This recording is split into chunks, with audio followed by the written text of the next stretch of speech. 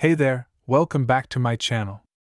In this video, we're going to explore one of the most intriguing and mysterious objects in the universe: black holes. What would happen if a person were to go into a black hole? Let's find out. Black holes are incredibly dense objects that are formed from the collapse of a massive star. They have such strong gravitational pull that even light cannot escape from them, which is why they appear black.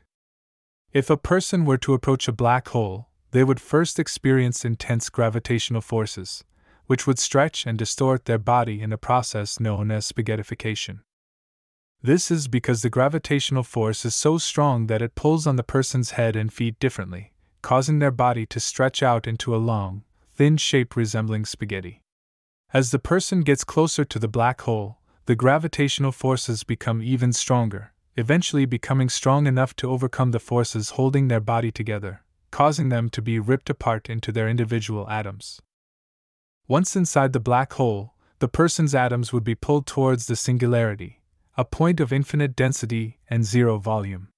It's currently unknown what happens at the singularity, as our understanding of physics breaks down in this extreme environment. In conclusion, if a person were to go into a black hole, they would experience intense gravitational forces that would stretch and distort their body, eventually causing them to be ripped apart into their individual atoms. It's important to remember that black holes are incredibly dangerous and should be observed from a safe distance. Thanks for watching. If you enjoyed this video, please hit the like button and subscribe to my channel for more content like this. Let me know in the comments what your thoughts are on this topic.